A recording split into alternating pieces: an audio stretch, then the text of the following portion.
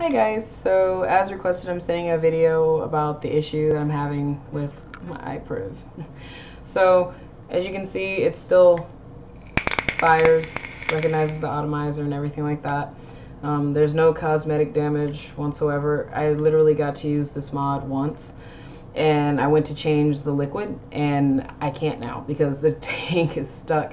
It's the exact same issue I was having with the iJoy Avenger. It just turns. 510 connection is faulty or defective. I never over tighten. It's never been dropped or anything like that either. It literally came from you guys to my house out of the box. I filled it up once, took a few hits off of it, and boom, it was done.